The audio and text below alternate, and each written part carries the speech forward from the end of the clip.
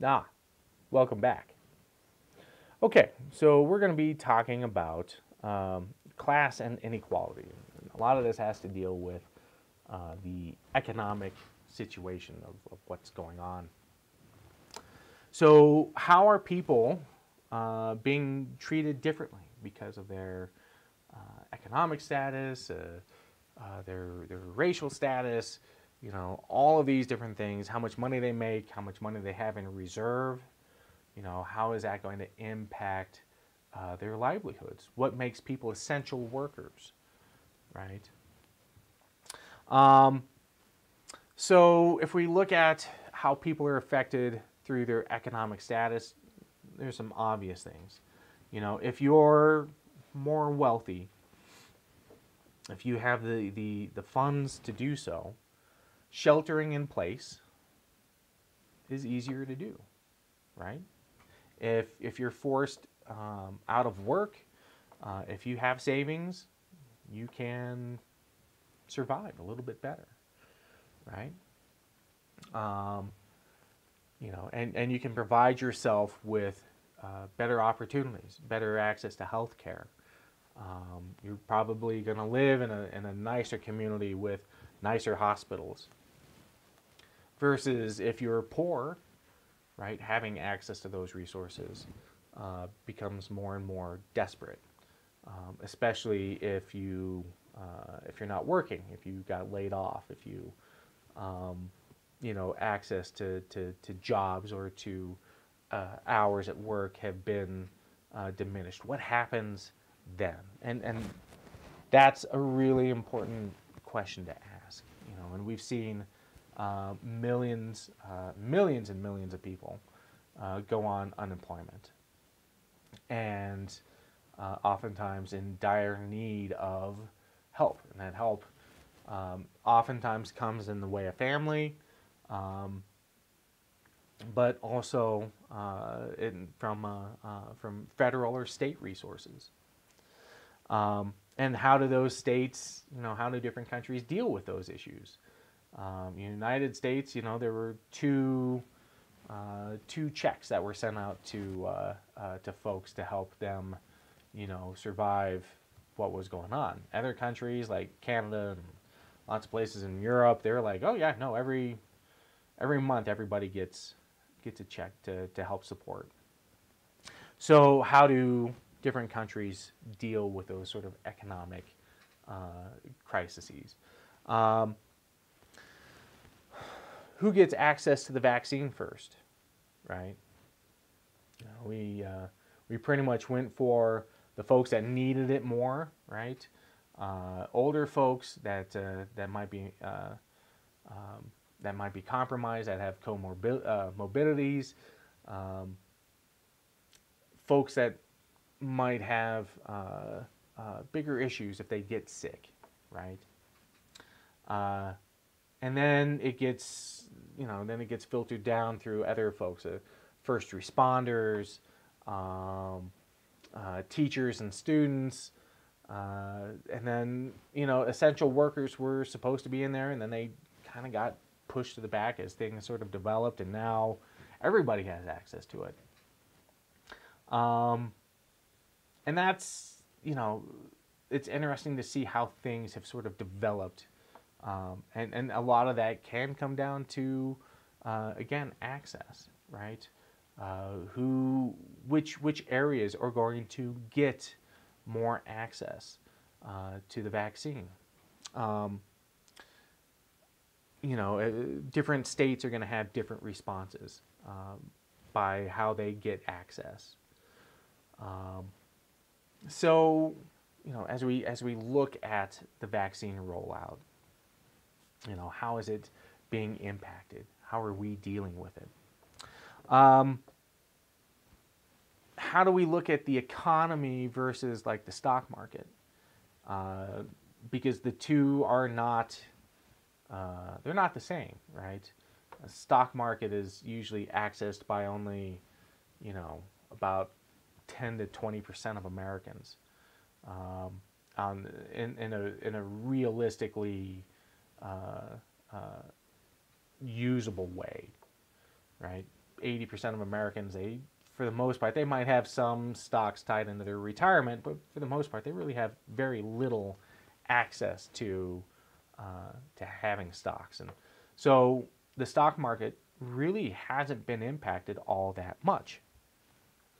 But the economy, on the other hand, has drastically been hit by what's been going on, and this has to do with how people have lost their jobs, been unable to make payments on their apartments, on their houses, be able to buy food, be able to buy essentials, right? And then what happens when the moratorium on evictions is lifted, right? How many thousands and possibly millions of people might be kicked out of their homes because they, fell behind on paying rent?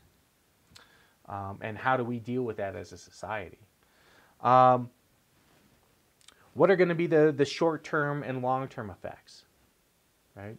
How are we going to look at what's going to happen in the next couple of months, to the next year, to the next 5 years? And then how much of an impact do we think we're going to see in 10 or 20 years? Because in some very realistic ways, there are going to be some pretty serious long-term impacts from COVID. And a lot of that stuff might not be seen yet, right?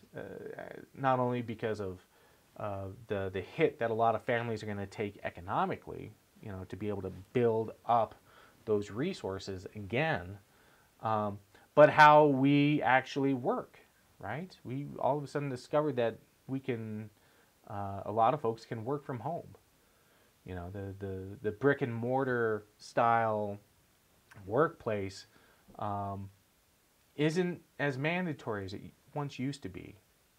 So that's going to have a big impact on the future of our society.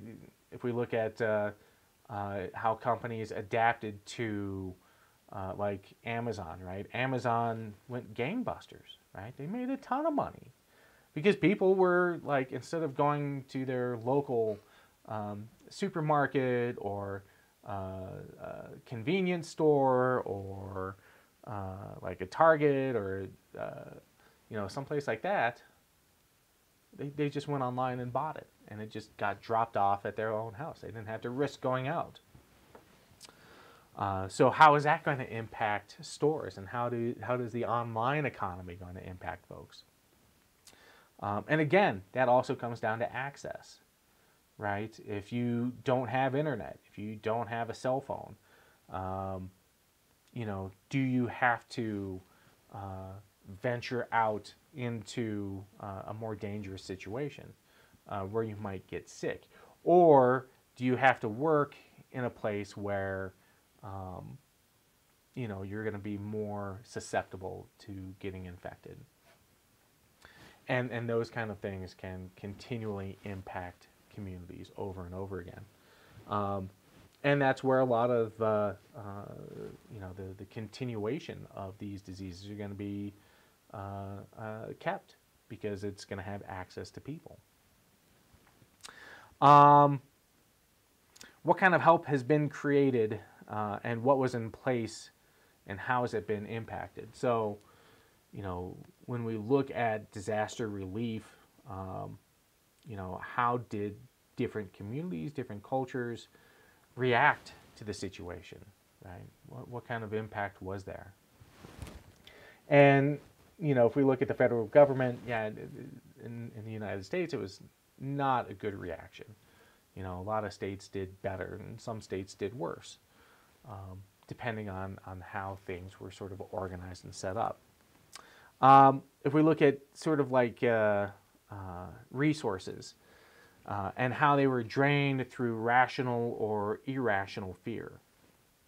And, those resources can be lots of different consumables. For instance, the great toilet paper issue that we had at the beginning of the pandemic, where toilet paper was hard to get. I mean, it was a commodity. You had to work hard and really find out when your local supermarket was going to be back in stock with toilet paper, and you had convenience stores that were selling them by the roll. And it was just wild. It was just wild to see how certain resources disappeared quickly, and other resources were not, right? And how quickly those resources would be impacted. One of the things that we're starting to see as fallout is the construction, right? We're seeing a lot of construction materials going skyrocket as far as price. I think lumber is like 3 times the price of what it was a year ago. And that has an impact on the building of new homes, right? When you've got a 30% increase in materials, or just a lack of materials to buy in the first place, it's slowing down production. And that limits resources, and that also can artificially jack the prices of home ownership to the point where, if we're talking about like Denver, buying a home in the Denver metro area is becoming insane, where houses have literally increased in value by like 50% from what they were just a couple years ago. And it's because the demand. People, are living their pandemic lives. They're not thinking about selling. It might be too expensive to sell. It might be, it's not safe to sell, because trying to move, trying to find a new place, opens up the ability to get sick. So people are sheltering in place. But people that are moving, that have to move for a job or for whatever reason, are finding that, the pricing of housing, of finding apartments and stuff like that, is insanely difficult and way more expensive than a lot of people would have expected. So what does that do to families that are dealing with living in low income, right? Are their prices, are their rents, are they going to go up? What happens when again that foreclosure moratorium and the eviction moratoriums are lifted? Where are those folks going to go, and how can they afford their next home? And what's that going to do to the homeless population, which has been skyrocketing all around the country, all around the world? So we see all of these different things impacting one after another, and we sometimes look at poverty and homelessness, but we don't necessarily connect it to the lack of resources like lumber, right? And the cost of building new homes, and people moving and being able to sell a starter home that was cheap and buying a more expensive home so that another family could buy that starter home, but that starter home now costs twice as much as it used to. All of these things can be impacted by this, and especially when we're talking about younger generations. One of the things that we've seen an uptick in is the like van life. People moving into vans. I mean, just take a look at what happened at the Oscars. You got the #1 movie in the country is Nomadland. It's the story of about a woman who moves into her van and then, looks for work and travels around and seeing those communities. And it's a growing community,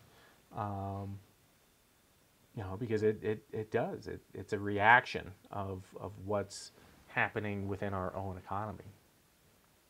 So, those kinds of things are really important to understand what's going on with resources and how it has a big impact on communities. And then again, how does this impact the classes themselves, right? Is there a bigger gap now between the upper class and the middle and lower class? A lot of the upper class, they're making a lot of money. Stock market's doing well, right? Middle and lower class, not so much. So we might be seeing a bigger gap. How do we see that? How do we come to understand the reasons why? Sexuality. Sexuality in this case, I think is really interesting to take a look at how people are dealing with ideas of sex. How are things being affected by like isolation, right? What about online dating? How are people meeting? How are people engaging in romance? What about what about situations of like sexual abuse or harassment, right? When we have higher amounts of stress in society based on economic issues or racial issues, we might see an increase in sexual abuse or in domestic violence because of those added stressors, right? So what are we going to look for? What kind of impacts are we going to see? Let's see. What about what's going to happen after the pandemic ends? Right. Again, what are the short-term and long-term effects of living in a pandemic, and how is that going to impact relationships, population growth, population shifts? How are all of those things going to be impacted by relationships and people having kids? Is there going to be a shortage of kids, right?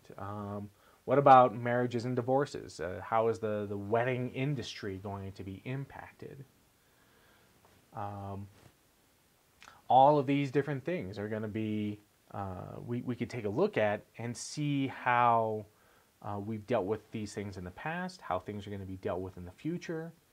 And I think trying to understand, some of the other dynamics, one of the things that we're seeing is how men and women are dealing with jobs in this case, like dealing specifically with like gender roles. How are men and women dealing with new responsibilities as we have, had to shelter in place, and again, a lot of people are working from home now. If they are working, there's a lot of at-home work. How does that shift the roles within the domestic realm? Certainly within the sort of the gender ideology that has been a part of, American life. We see that women oftentimes deal more with the domestic role, and that is changing. That is being impacted by the coronavirus. But how much so? Even though you might have men who are more traditionally, they're the ones that go out to work, and women have a tendency to in a lot of situations, stay at home, do child rearing, and that kind of stuff. That's sort of the American legacy, and that has changed a lot within the last 50 years. But there's still that aspect of that there. But now we're seeing this new aspect coming in where men are staying at home. Are we seeing those gender roles becoming more equalized? And in some cases, we are, and in other cases, we aren't. We're still seeing those sort of divisions, even though the men might be coming home and staying more. They might not be picking up as many domestic duties as they once had to deal with. So how is that going to be impacted, right? What are the responsibilities for various folks to be able to run their lives? Um, you know, and then at the same time as we've been doing this, we've been having lots of other discussions about gender roles and gender equality, and also transgender recognition. You know, even talking about what's going on with like school sports. You know, and how is the pandemic brought this sort of subject up as we've been exploring um, and coming to understand a lot more about gender identity. Uh, you know, these issues have been coming up as far as like gender rights, and so now we've got states that are weighing in on whether or not uh, uh, kids that are transgender, you know, whether or not they're able to compete in sports,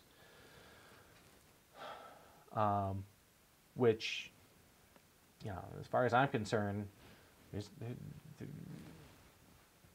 it's not a big enough issue to even be considering. There are much better things that we could, you know, deal with and put our efforts towards. Anyway, I think gender identity is important for us to recognize that, you know, as communities, as anthropologists, we can recognize that our society is much more complex, much more dynamic than we had once thought it was, and that the inclusion of everybody is important uh, to get not only a good idea about the culture that you're working within, but as a human species, and you know, dealing with empathy and dealing with um, just how would I want to be treated, you know, in any given situation, you know, would I want to be treated with scorn, or would I want to be treated with compassion? That might have been a soapbox moment. Anyway, um, back to gender roles. You know, how are we dealing with kids, right? How are we dealing with teaching kids? You know, what roles are families falling into, um, and how are we dealing with these issues?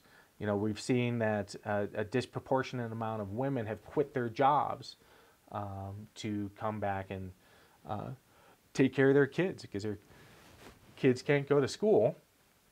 You know, a lot of schools were shut down. So what happens to those kids? And women that might still have had a place of work to go to um, had to leave and take care of their kids. And it was disproportionately women over men. Again, following some of these legacy gender ideologies that we've been dealing with. And so what kind of a economic impact does that also have? You know, not only with education, but with money coming into the family. Dealing with wage gaps. These are all still things that are impacted that, you know, were pre-pandemic, but how are they being changed to or adapted to or exacerbated by the pandemic, right? And then, are we going to see changes to gender identity? I think one of the interesting things that we can kind of contemplate, and this will go into you know, a little bit when we talk about art, is media and the fact that we are being exposed to all kinds of different shows and experiences and music, giving more more access to uh, uh, gender identity, gender fluidity, um, and how people are learning more about these issues. And especially when they have more time, like being at home or they're unemployed, you know, one of the things that people do a lot is, you know, if they've got access to it, they'll watch YouTube or they'll, you know, watch more TV. And guess what happens? People learn more about what's going on out there. So we might see some changes as far as sort of gender related issues, and this will also become even more important, when we're dealing with politics, and how different political ideologies are going to deal with those issues. And again, those ideologies politically are oftentimes associated with similar religious ideologies as well. Art and media, right? And this is something that has certainly changed a lot in different ways. We've seen a huge increase in the use of not only social media, but for entertainment as well, like Netflix and YouTube and Disney and all these different companies have fought to provide a lot of content, even though content wasn't necessarily being created, right? And I think that's one of the interesting things about like YouTube and why it's seen a huge uptick is that people have more time and they're trying to figure out different ways of even making a living using YouTube. I think that's one of the most interesting aspects of YouTube is that I think it's a very democratizing platform, because as people use it, they create content, and then it can be shared to thousands, if not millions, of people. Can see what you have put together, what you have done and experienced, and all of this stuff. So it gives a lot of people voice, and I think that's a really cool thing about YouTube is that it can do that. At the same time, it gives people voice, and sometimes that voice isn't always great, and people can share disparaging things as well. So you have to kind of deal with both as you're dealing with these issues. What about, the creation of art? Are people being more artistic? If they've got more time on their hands, are they engaging in artistic projects? What about stress? A lot of people aren't doing a lot of that stuff, even though they say they want to, but because of the stress of the pandemic, that they're not being as productive. They're just dealing with the moment. How are we going to deal with the pandemic through art, and how are we going to deal with it in the future? How are we going to be informed in the future of how the pandemic went? What did we learn? What did we experience?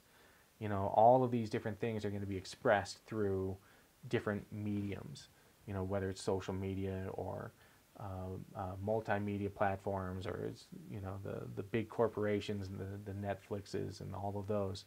How are they going to adapt to the new ideas, new concepts, new practices of art and media? And we've certainly seen some issues with social platforms with like news.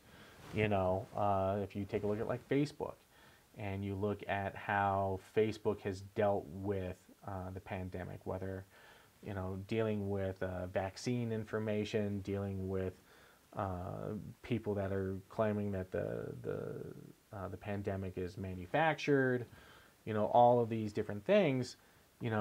What has been the response? Because it's while we might criticize how different companies, and certainly Facebook is kind of at the forefront of this, how they've dealt with the pandemic. They've never had to deal with this kind of thing before.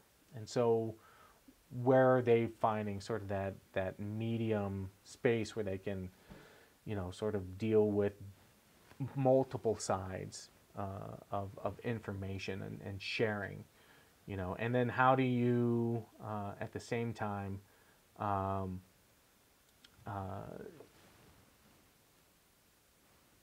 say that this information is blatantly false, right? how do you deal with that sort of censure? You know, and are we dealing with First Amendment right issues, right to free speech, even if it's very false, right? If it's false information, you know, based on on the scientific knowledge, how do you deal with that?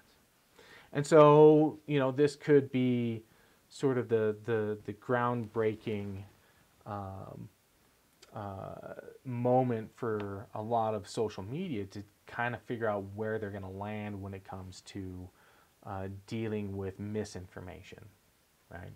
Not just shared information, but misinformation, either shared intentionally or unintentionally, right? And how do you deal with that stuff? Um, and then what happens to our public spaces, right? Are we just going to go back to normal and visiting art galleries and museums and stuff like that when we're talking about, you know, more traditional style of art, or are those places going to be less common, right? Again, because they're public spaces, and what kind of fallout is there going to be from the pandemic? And then also, you know, like musicians, you know, how are musicians going to survive? I have some friends that are professional musicians, and you know how they have either thrived or dealt with the repercussions of not having access to traditional venues, right? Um, these are all big questions. How do you deal with this kind of stuff? So then we have to figure out, how do we put it all together, right? This holistic approach. And we have to kind of take all of these things together. You know, how is race going to impact gender and sexuality? How is inequality and social justice, how are those going to be impacted? How is language going to impact all of it? Right? We take all of these various things together, and we start putting together this story, and it can be a very, very broad story that we're seeing, and we've seen a lot of this in the news. We've seen people talk about different things going on, but oftentimes it's from a specific angle, right? And what we're trying to do as anthropologists is to take all of it into one great big pile, one great big puzzle, and start putting the pieces together and creating some sort of you know, depiction of the real story, of the total and complete story. I think the interesting thing about anthropology, though, is that, you know, while we try and do this holistic approach, that holistic approach is also constantly changing, especially when we're given new information, when we're given different changes in culture, right? We see something happening over here, and that impacts us in a different way. That impacts the culture. We gain new information, and that changes the puzzle, right? Initially, we might have this piece. It's a 1,000-piece puzzle. It's really complex. It's very colorful, right? Really a lot of fun to put together. Then all of a sudden, we get more puzzle pieces. And those puzzle pieces, you know, all of a sudden they fit the same whole, but it's a different color. It's a different piece. And it fits differently, right? It changes the picture. And then sometimes it grows the puzzle, right? It becomes more complex. We get more pieces to add in, and it's constantly changing, right? We have this puzzle, and it's modifying itself. And our job as anthropologists is to, you know, continually work on that puzzle, to continually get a look at that picture and see what it looks like, and then see what it changes to. And then to imagine what it looked like years before, so that we can get this understanding of progression, right? And it gives us a better understanding of how that culture has modified itself. And so, each time we finish that aspect of that picture, we write an ethnography, right? We talk about the culture, we write it down, and that becomes basically it's like a snapshot of that puzzle at that moment. And then we're given more pieces to that puzzle, and we fill in new holes, and we, add to it, and then we take another snapshot, and that's another ethnography. And now we've got multiple things to compare on, and then we can use those 2 or 3 or 4 ethnographies that we continually make, and we can make predictors of what that picture might look like in the future based on this progression. So I think anthropology, it's always interesting. It's always giving us new information, a new understanding of looking at people, at culture, at life, and it's pretty cool. It's a lot of fun, and it benefits everybody. Even if you don't go into anthropology, which, if you're up in the air about what you want to do with your life, I highly recommend it. I mean, I might be biased because I'm an anthropologist, but I recommend that you at least take a look at it.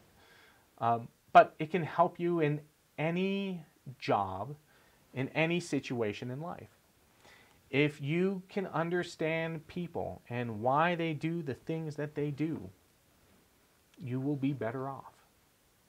You will understand the dynamics of that community, the dynamics of the people that you are living and working with. And if you can do that, you will be in a better situation. Absolutely. So, yeah. I think that's about it. Yep, that was it.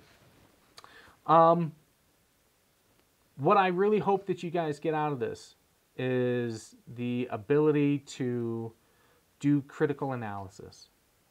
That's part of what our papers were about this entire semester, dealing with the ability to look at what's going on and to put our own thoughts into it, understanding our own bias, understanding why people might do things, and be critical about those situations.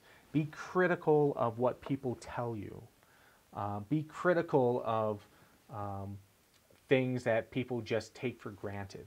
Okay, I think this is more important than anything else. Don't follow blindly as you're going throughout life, as you're going through, all the stuff that we are exposed to all the time, the news and the media and people talking. That's why you need to do your own research, and find reputable sites for doing that research, and then question that research. Keep questioning. Always question. If there's anything that you can do, question. Never just buy into anything. It's easy to buy into things. It's easy to just accept that this is a reality or this is the truth. But if you're a good scientist, if you want to go into that, if you want to be a good scientist, then you have to question everything all the time. And if you do that, you're going to find out that, it'll be a struggle, but it'll be eye-opening and it'll be fun, because you'll always be learning something. You'll always be discovering something or someone, and that can be the greatest part of life is to learn those new things and experience people and all that stuff. It's just great. It's why I love anthropology. I get to do all kinds of cool things and see people and get to know them and get to understand their culture, and it helps me understand my own culture that much better. So, yeah, be critical, explore, ask questions. Why? Always ask that. It might seem annoying sometimes. It's kind of like, if you have a toddler, why this, why that? be that annoying toddler. It's all right. You know, that's what science is. You know, come up with a guess. See if it works. If it doesn't, that's okay. That's the great thing about science. Science doesn't care if you're wrong. You're just finding out more information. Being wrong is just as important as being right, because you're eliminating the process of bad information. So, anyway, it's been my pleasure. You know, thanks for taking this class. Thanks for doing the homework, taking the exams. The interaction that I've had with you guys has been enjoyable. I wish there was more, and we might get to a point where there will be at some point, where we can actually sit in the same classroom or, you know, somewhere and have some sort of normalcy. So I hope that comes soon. So yeah. All right, guys. Good luck. Good luck on your exams. If you have any questions, if you have any issues, do not hesitate to contact me. You know, if you want to just shoot the breeze about something you've got on your mind, you're always welcome to contact me. I love the conversation, especially living in an isolated realm now while I film this in my basement. Anyway, okay. Have a good one. Be safe. Take care of each other. And thanks. Adios.